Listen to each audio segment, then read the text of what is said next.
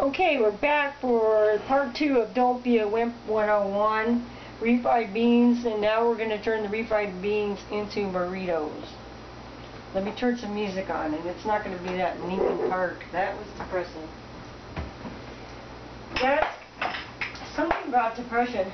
They say that if you're depressed, you could turn on your radio to music that matches your mood, and then so if you're depressed, put it to sort of down music, and then slightly elevate the music to where it's more upbeat. And they say sometimes that helps your mood, helps to change the chemicals in your brain and make you feel better. I don't know, sometimes I feel like that works, sometimes. We'll see. Okay.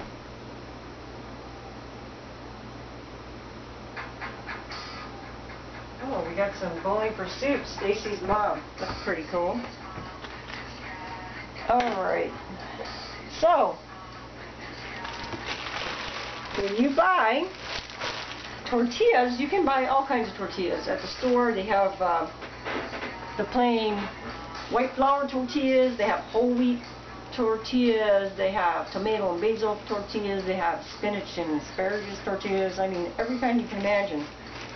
This kind right here is from La Tortilla Factory, and it's made with olive oil and has high fiber. Not necessarily organic, but it has 0 trans fat, which I think is pretty good. I mean, you don't want a whole lot of fat in your diet, right? Saturated fat 0.5. That's good, because they say that, you know, saturated fat is not good for you. Clogs up your arteries and stuff. But you know, like I said, my grandma lived to be in her, one grandma lived to be in her 90s, and everybody else, all my grandparents lived to be in their 80s, and they were putting down the saturated fat. Just shoving that stuff in. But they,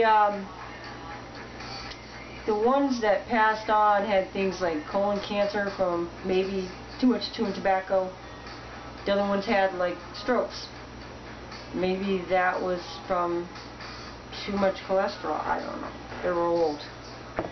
So anyway, we got our tortillas here. And we are going to do a tortilla rolling demonstration. I am not an expert tortilla roller. I am a very basic, I like to do basic cooking stuff for a life that is not very complicated as far as, you know, cooking goes. I can do some complicated things, like the apple cake recipe that I learned. That's pretty complicated. But for the most part, I try to keep things simple. I won't be eating this due to the spices. I cannot eat spicy food like I talked about in another video. I can't do a lot of spice because it gives me a lot of pain. I can't do a lot of fat. And I have a very hard time chewing food. So, what does that leave me with? Basically baby food and soft food like Bartlett pears that are real smushy, bananas, not a lot. So, needless to say, I probably will never have a weight problem, but I do have a problem with basically socializing with people in a food setting, because I mean, it's kind of embarrassing to tell people, oh hey, I can't chew that because I'm going to choke on it due to acid reflux, you know, things like that. But we all have things that we have to deal with, not just with food issues, life issues. We have life issues. So I mean, if somebody can't deal with the fact that I'm going to sit there and eat baby food out of a package, then and maybe that person shouldn't be my friend. You know, they're that judgmental about it. Anyway, no one's ever done that to me. People are pretty cool about it. They basically just say, you know, that must not be fun. And I say, well, you know what? There's a lot of different foods you can eat that are soft and you don't choke on. Let's see. I gotta get a paper plate. Sometimes I can eat crackers, you know, that's not a big problem. So basically, you can get your food groups in, you get your fruits, your vegetables, if you cook them really super soft, like broccoli. I like to eat broccoli, but it's got to be super soft. And most of my foods have to be cooked very soft. If I were to eat something like this, I wouldn't refry it with the margarine, and I wouldn't put anything in it but very light amount of salt. That's it. Just beans with a little bit of salt. And I could eat the beans. I don't think I'd put it in a burrito tortilla because it might be hard to swallow the tortilla. But my husband likes burritos, so we are going to make this for him. He can eat spices. So you get yourself a little bit of your bean mixture. Put it on the corner part here. Just a little bit, like, you know, a couple tablespoons full. And what you'll do next is you'll fold the sides in, the two sides. Okay? So it looks like this. See the two sides? Because what we're doing is we're making an envelope. We don't want to roll it up like a horn.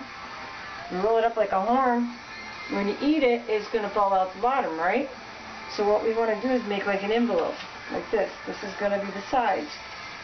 We grab this here, and we roll it over the bean mixture very easily, and then we roll the bean mixture.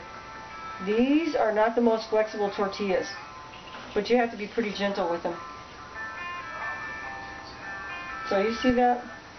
Person can very easily pick it up and eat it, and it's not going to fall out the end. And what I like to do is put them in freezer bags, freeze them, and then as they're needed, take them out, and there you go. It's a quick meal. It's a quick, healthy meal. We all have to adapt to our circumstances in life, right? We may have bad things happen to us. Well, we will have bad things happen to us. It's just how it is in life. You have bad stuff happen. And it can cause a lot of problems, health problems, psychological problems, physical problems.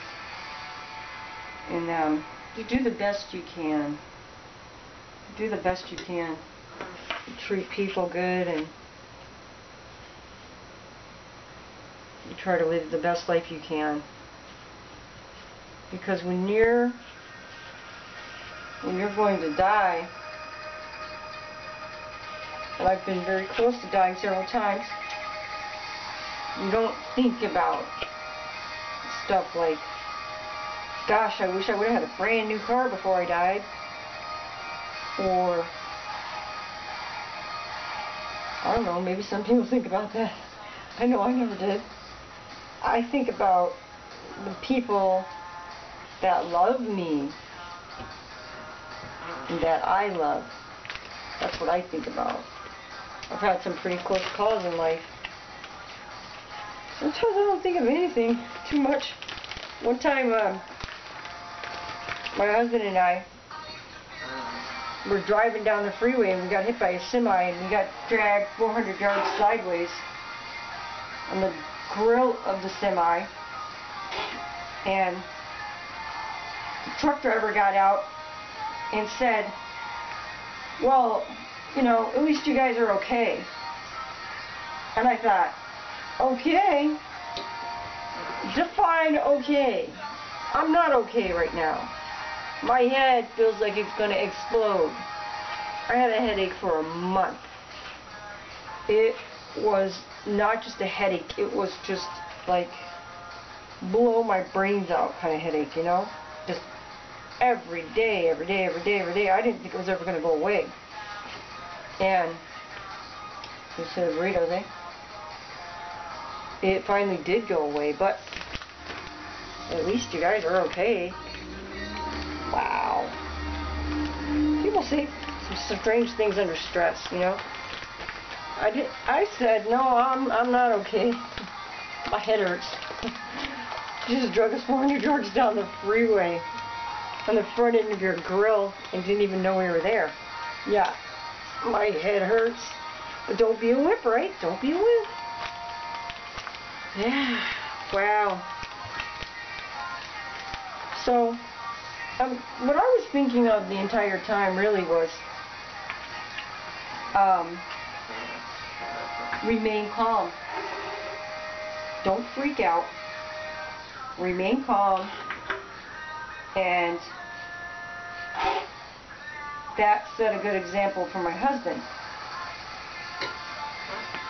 Because then it didn't, if I started freaking out and screaming and losing it, imagine what that would do to him, right?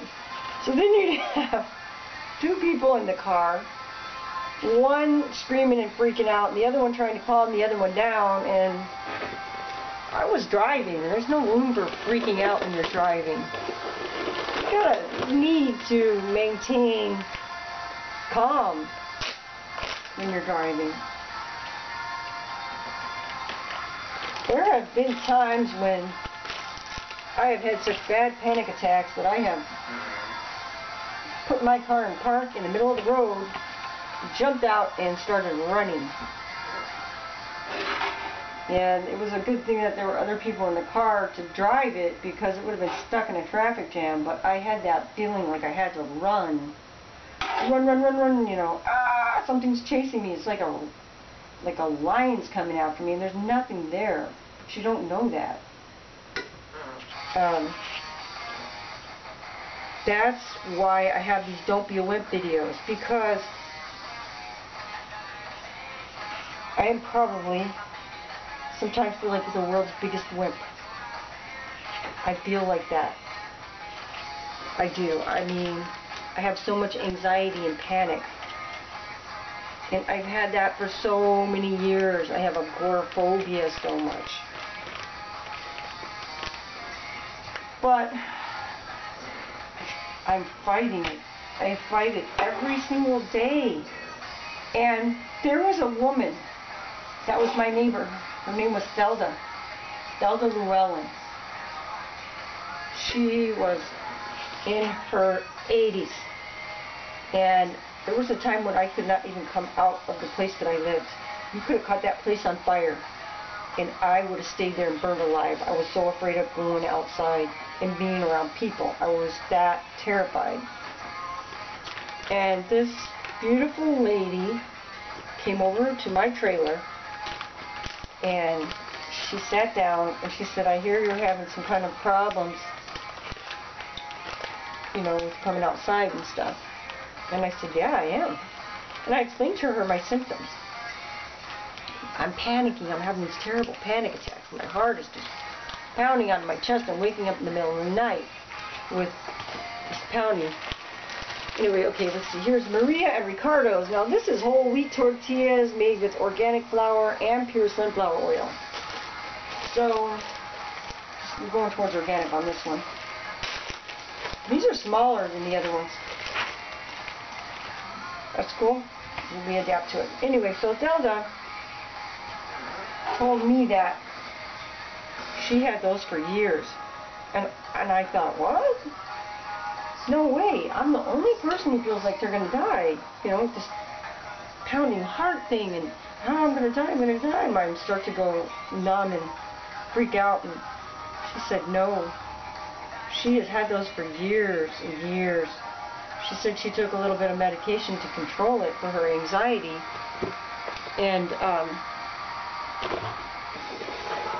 I was stunned. Completely stunned. Because here she is in her 80s. And she's telling me she had the same thing that I have. And she's telling me that, I mean, I watched her. She stayed at home and she cooked for her husband. And she was just a great wife. And just a great person. And I thought that, you know, how could that happen to her? Well, you don't live to be in your 80s or 90s, 100, 50, whatever, without having bad things happen to you. And she had some rough times in her life, some real rough times. And I guess that caused the panic attacks. It's either that or chemical imbalance or something happened. She was a very sensitive woman. So I think Don't Be a Wimp 101 videos is basically, I'm making them to help you get out of your comfort zone. You think you can't survive on beans and tortillas? You can. You think you can't survive on potatoes and make potato pancakes? You can. You think you can't make a meal with just salmon and crackers and some eggs? You can. I'm just saying, we all have things that we work on. I'm not going to go running outside right now and shaking everybody's hand out there and, howdy neighbor, you know, nice to meet you and all that. No, I mean, there's certain limitations that we all have. I might be able to do that one time, and then after that I probably would hide in the house. So you see how I'm folding these, right? These are all being folded like the envelope style in rolls and stuck in a freezer bag. Like that. So you're like, what is the point today? What's the point? What are you trying to get across? I don't know. I really don't know. I don't know what I'm trying to get across. Maybe that we all have stuff and I don't know, we deal with it the best way we can.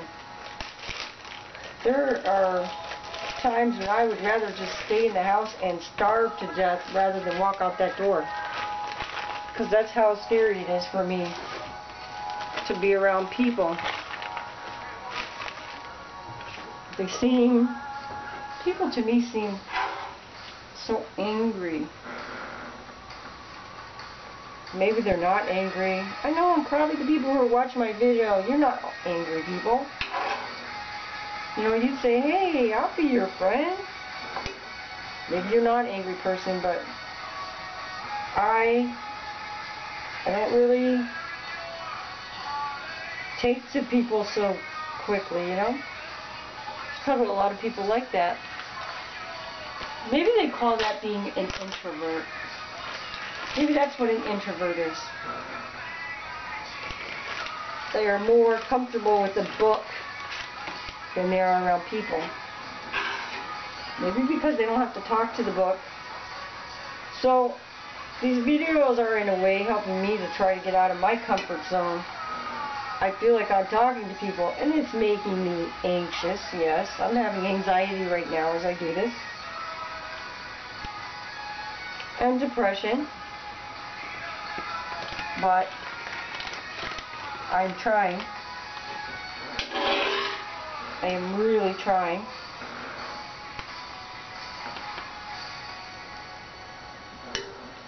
Okay, so we got this envelope technique down.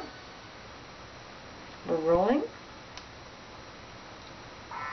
So I think you got it. I think you pretty much got how to make bean burritos, right? We've done it. We've got the rolling technique down. We're putting them in the freezer bags. We're going to put these in the freezer, and they last a long time. Try to squeeze the air out, as much air out of these bags as possible, because you don't want air going in there, forming ice crystals and things like that. Use your freezer bags and do that. So you put 3 or 4. If you got the little small ones, you can put 4 in, usually. If you got the bigger ones, you put 3 in. And so, basically, I'm going to finish the rest of these. There's not that many. Right about here, I think I did a pretty good estimate on how many I'd need. So, just to let you know, today was kind of a slower video, and that's just how I am. Sometimes we have our slow days. But I hope you learned something about making refried beans and how to roll a burrito. Next video, I'll probably do something pretty cool. Well, cool to me anyway. Alright, you guys. You have a good one.